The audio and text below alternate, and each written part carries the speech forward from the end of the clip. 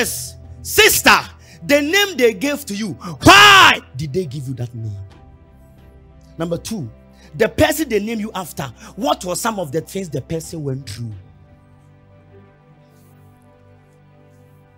Yes, you can have a nice name, Emmanuel, God is with us. But the person, what was the reason why your father named you that name? Oh, I saw somebody, the person, but what did the person go through? Names are powerful. Never joke with names. Jabez said, oh God, change my name. And the mother said, I name you Jabez because I gave birth to you in pain. And the word Jabez simply means pain. He said, God, don't let me cause pain. Until every day of his life, there was pain everywhere because of that name. What name did they give to you? I said, what name did they give to you?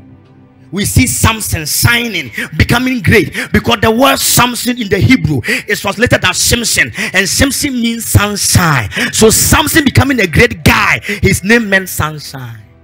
So anywhere Samson goes, he was shining. So before you become jealous of Samson, check his name.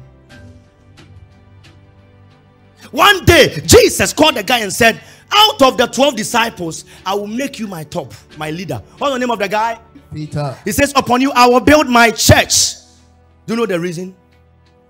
Because the name Peter comes from the Hebrew word Petros. And the word Petros means a rock.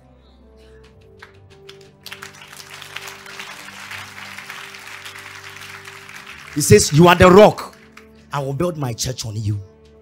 One of the disciples, you all know his name. You call him Doubting Thomas. Doubting Thomas. Do you know the reason why he was a doubter? The word Thomas in the Greek is translated as Didymos. Says Didymos. Didymos. And Didymos means a wind. So when your life is a wind, you doubt. That's why he was a doubting Thomas. My God, Jesus.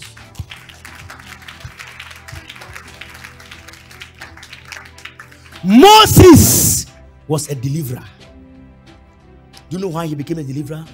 Because his name, the moment Pharaoh's daughter picked him from the river, she said, I will call him Moses because I drew him out from the water. So the word Moses means to draw out.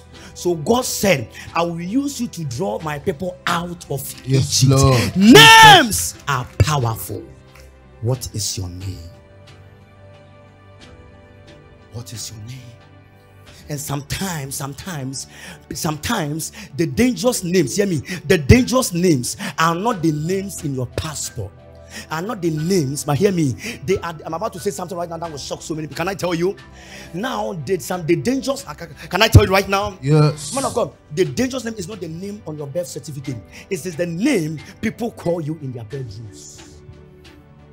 Prophet Dan, you explained to me, I'm glad you asked me. Can I still tell you? When they sit in their bedroom and they mention your name, do they say that the guy who cannot have a job, that sister who is struggling, they know you're looking for the fruit of the womb. Maybe in their house they say that, that's barren lady. The name they call you behind the scenes, sometimes if you're not careful, it will become your reality. What names do they call you in their bedrooms?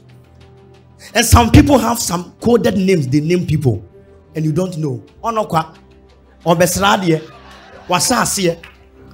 And the more they say that, it becomes your reality. But if people sit behind the scenes, if people have sat behind the scenes and they've been naming you wrongly, by the blood of Jesus, I came to rename you. I came to rename you. I came to rename you. I delete the wrong names. I change your name. I move your name to the next realm. May God bless your destiny.